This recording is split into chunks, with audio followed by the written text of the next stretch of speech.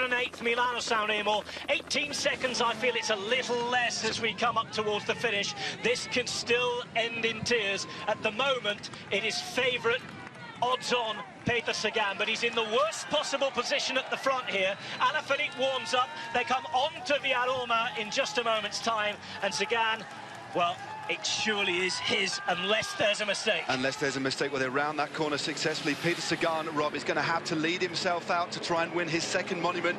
Can he do it?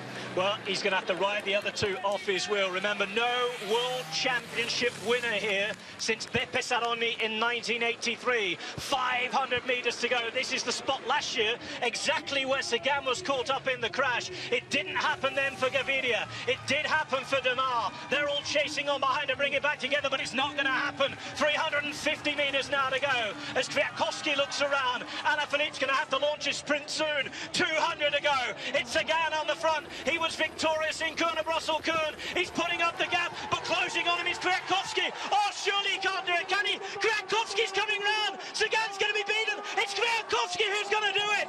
Michał Kwiatkowski wins Milano Sanremo for Sky. Sagan at the front all the way. Kwiato does it.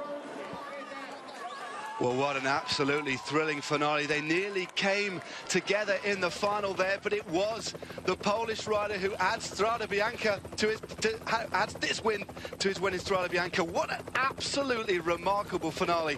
What a thrilling edition of Milan-San Remo, and what a worthy winner. Oh, Michał Kwiatkowski, world road champion in Spain. Michał Kwiatkowski wins a monument here. Sky, who had 6 men coming into the Poggio at the end, it was they who chased down quickly, who rode to close the